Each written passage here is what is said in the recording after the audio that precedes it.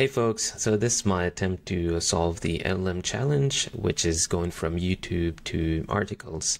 So this challenge was put out by Andrej, where the goal is to take the YouTube video on tokenization, or any video in general. This is about 2 hours or so, going from this video to a nicely written article in markdown format. And Andrej also put out a sample or example article where it has quite nice detail. So this was written by Andrej himself, and this took about 30 minutes or so. That's what he mentioned, and it's about 4 or 5 minutes of the video.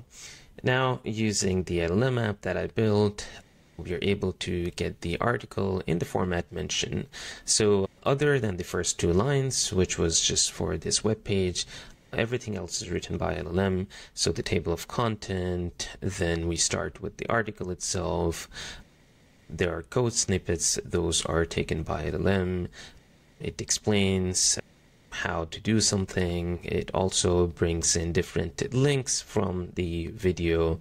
And as we keep going down, there are different places. It takes frames of the video.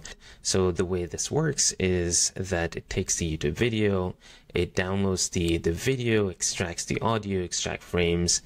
Initially, I thought it's going to be easy, where we can just extract frame and then send all of that to a vision model and then say, hey, look, based on this text and image, write an article. But that really did not work. But what I realized worked is once we get the frames, then we use some sort of a visual inspector which describes what is in the image and the text, and from there then there's a classifier which, based on the description and the text extract, it's going to say, okay, is this a useful image or not?